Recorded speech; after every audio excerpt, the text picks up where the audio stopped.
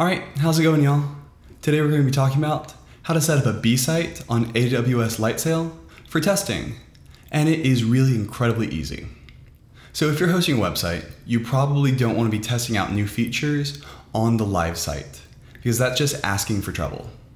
If anything breaks, your main site is broken for all of your users, which is not good for your search engine optimization or for your users.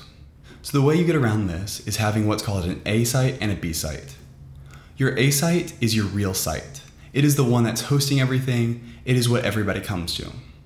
Then you create a B site, and that B site is just for testing. You can do anything in that site as a sandbox, test it out, make sure it all works, and then apply it to your A site. And if you're hosting in AWS Lightsail, it's incredibly easy and cheap to do. Instead of having to buy a whole new web server just for testing this B site, what you can do is you can spin up an instance for 10 hours and then just pay that fraction of a month that you had the B site spun up. It's a really cost-efficient way to make sure that your site has high uptime and that you get the best features possible in your site. And so the first thing you're going to want to do here is log into your Lightsail distribution. So right now we can see the two different SpaceRexes. There's SpaceRex 1, my actual website, and there's SpaceRex tutorial, in which I'm demoing a bunch of tutorials in. And so right now, I want to test some of the features out on SpaceRex, the actual website. So what we're going to want to do is clone the site and create a B site with it. And it's really easy to do. Just click on it, and we're going to go into snapshots. And so now, we're going to want to create a manual snapshot. We'll just call it clone, because it's what we're cloning from.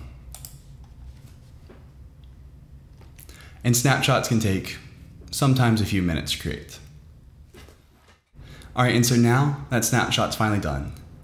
And so it's really easy. All we have to do is click these three dots right here and go create new instance. We'll just leave it in the same instance location and do the cheapest possible one. We'll name it SpaceRex B site and just create it.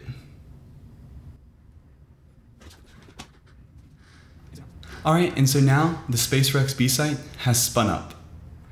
And we don't even have to assign it a static IP address because it's just going to be for testing. And so what you're going to want to do is make sure your computer thinks that this B site is your actual website. And so that's really easy to do. I'm going to be demoing this on a Mac, but you can also do this on PC and Linux incredibly easily. Just Google change hosts file and your operating system. So right now it's got this IP address that it might be subject to change in the future, but it's going to stay the same for long enough that we don't really care. Now, if you're going to be keeping this a persistent B site, you may as well throw a static IP address on there. But for just doing one or two tests, you don't have to. So copy the IP address, and then you're going to go into terminal on a Mac. And so what we're going to want to do is actually change our hosts file.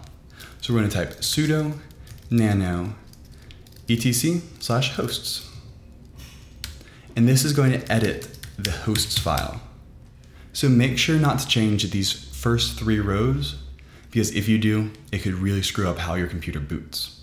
So the way the hosts file works is it basically looks at anything you write right here, and anytime it sees that typed in an IP address setting, it converts it to whatever is on the left. And so we're going to be doing this with just IP4, which is easy as can be. So just paste in that IP address, and now type in the domain name of your site.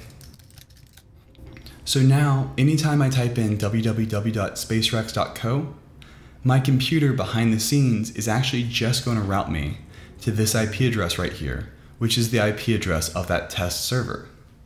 And now to save it, do Control X to exit, Y to save it, Enter to write it. And just like that, we will now go to the B site instead of the A site when we type in www.spacerex.co. So let's try that now.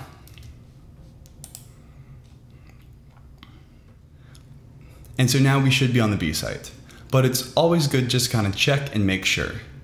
So what I like to do is I like to actually just take a page and just do add new We'll just call it test and save it as a draft. And so then I go into my phone or another computer and I just make sure that this test page did not get added. And so as you can see right there, it is not on this WordPress site, which is my live WordPress site, but it is on my test site. And so just like that, we now have a site that we can do any edits we would like to, and it will not affect the main site. Though one thing to note, it'll still draw traffic from any external sites you have. So if you're getting stats from something like Jetpack, every time you click on a page, it'll still register as a page view, even though it's on your B site. You can disable that by going into Jetpack and calling it a test site. And so now just make any modifications you like. Try new things, see how it looks. So then once you're done and you know what you like to do, you can really easily just recreate those changes on your A site, which is probably the easiest way of doing it. That way you don't have to worry about migrating databases over or anything like that. Then if you're doing it in a theme, you could easily just copy the theme from one instance to the other instance. And so it's all really easy to do. I would highly recommend setting this up, but don't forget, once you're done, you need to go back into Terminal and edit the same page again. And remember to remove the link.